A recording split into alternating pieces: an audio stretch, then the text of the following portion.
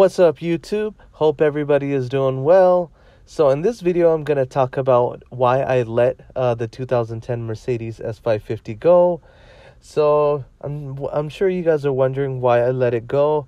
So I want to go ahead and start off by letting you guys know that I actually sold the car on Saturday.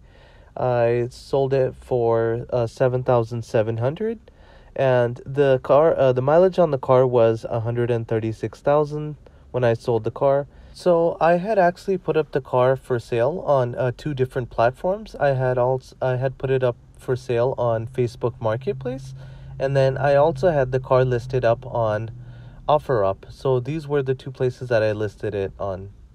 And actually, the family that came to buy the car, they were very genuine, very nice people.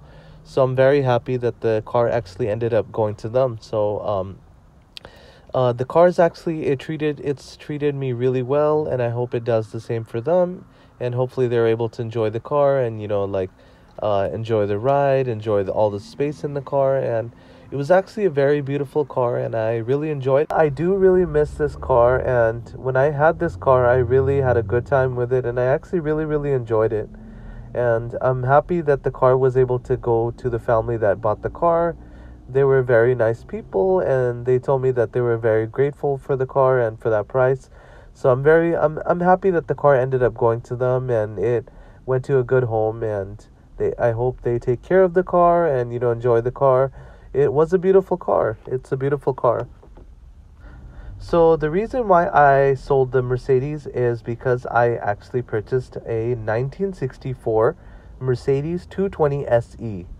So in the next video that I will make, I will go ahead and introduce that car, and I'll make a video on it. But so my game plan was, once I buy the vintage car, I'm actually going to have to end up selling the 2010 Mercedes S550. So that's what I went ahead and did.